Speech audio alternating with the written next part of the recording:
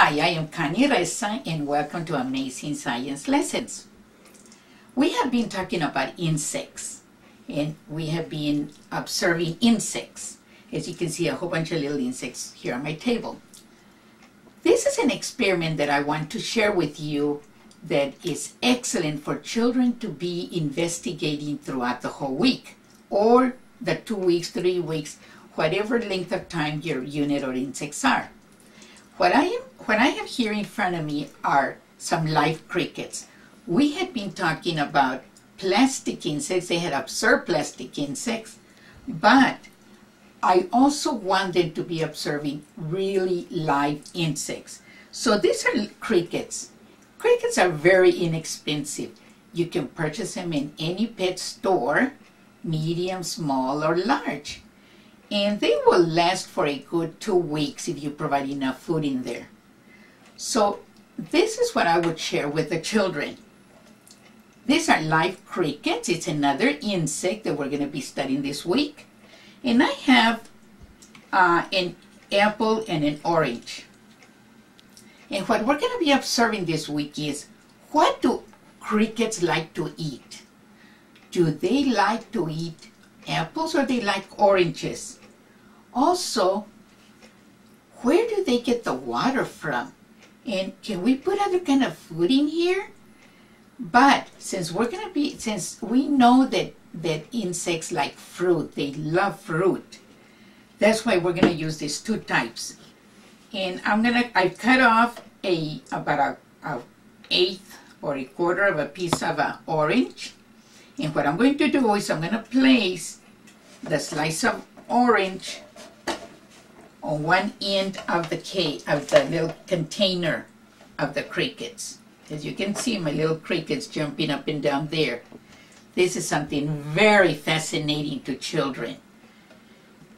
And now I am also going to cut another piece of apple. And I'm going to place the apple on the other end of my container. What's going to be very interesting is that we're going to see which fruit the cricket prefers. Now I want you to look at my chart. Which foods do crickets like to eat? The way we're going to be observing this is, I'm going to assign groups on Monday that will be observing the crickets throughout the day.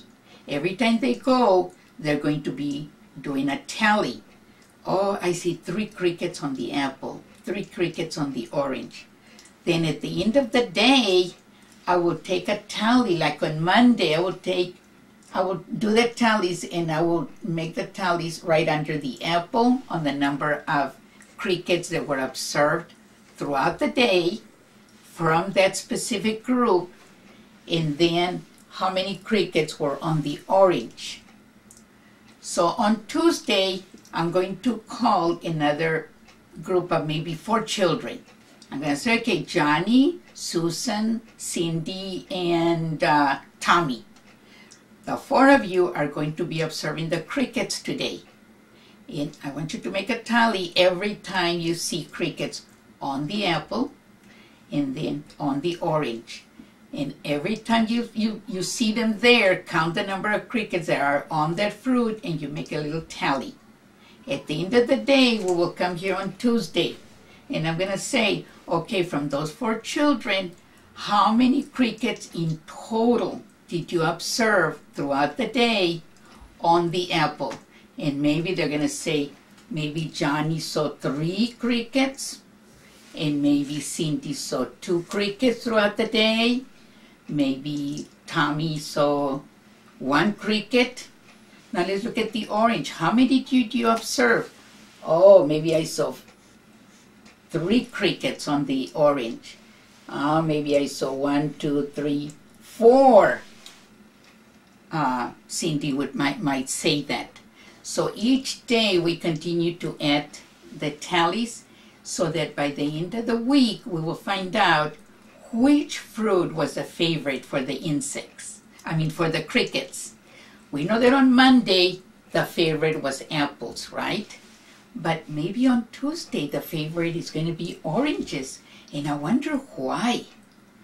And as the week progresses, this is very good for children to be predicting, to be anticipating. Oh, it's not really apples that they're favorite. It looks like it's orange, but maybe by Wednesday, maybe we're back to the apple. But then remember, the orange starts drying up, or the apple starts drying up. So could that make a big difference? So as you talk about this experiment every day, it is great to do that type of investigation. And children will continue to investigate throughout the week.